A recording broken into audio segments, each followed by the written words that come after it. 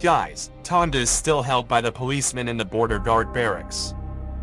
Whether they already know something about our organization and other plans, we can only guess, but I think they will get it out of him sooner or later. I hope you all know that there's no way back from here. Now things have to move and we have to break the border at all costs. Our contacts beyond the border are already waiting at the agreed place. But before that, we will pick Tonda up.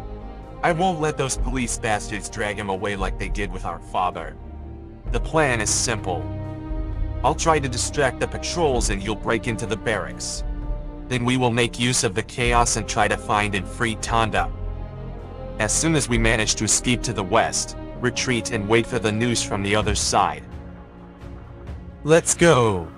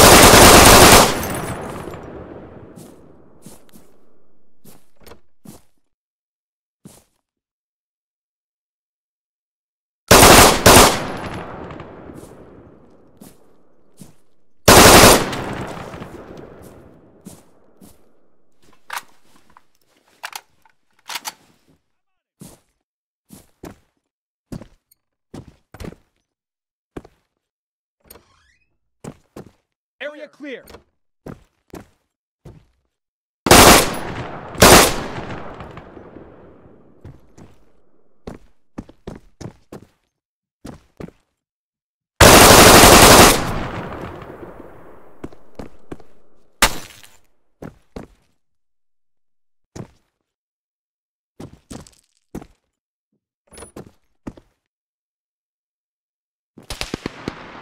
Clear.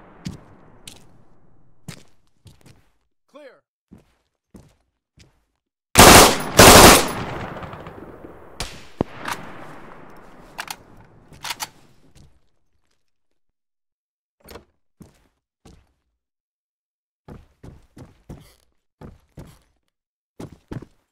Area clear.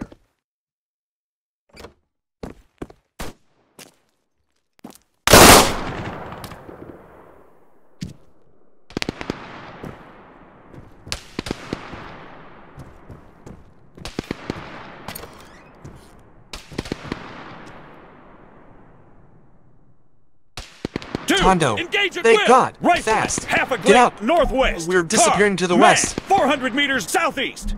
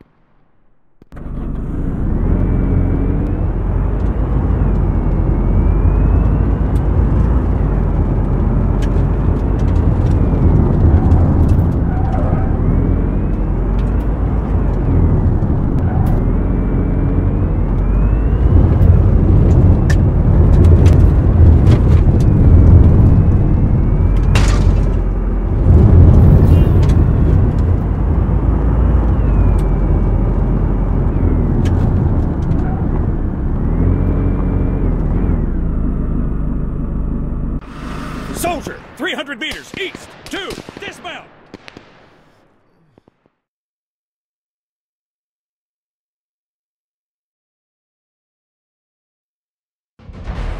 Suddenly a truck appeared in front of us and gunmen jumped out of it. Fortunately, nobody fired in this tense situation. It was a motorized patrol of the US Army. They say they know about us and we should go with them. It was only later that we realized that all of this had been a skillfully prepared performance of the American CIA and its SOCOM, Special Operations Command. The point of meeting with SOCOM officers was at Lake Plan. They expressed their admiration for us and assured us about further support of our activities as planned. They additionally secured everything by their request for providing all the documentation from the assaulted barracks of the border guards, and probably also the secret station of the state police, SDB. Of course we agreed, and then their special squad immediately went to the border to secure this documentation and also to prepare the corridor for our return, so that the communists thought we had fled to the west and stayed there. Meanwhile, they loaded a truck for us with supplies of ammunition, weapons, equipment, and food. Then, another group of armed men in civilian clothing arrived in another truck. They crossed the border together with us, and they moved north to the ruins of the Rothstein Castle, where they pitched their main camp. Meanwhile, our group increased by more volunteers from the Free Salient. I need to add that all of them just waited for the signal to join us.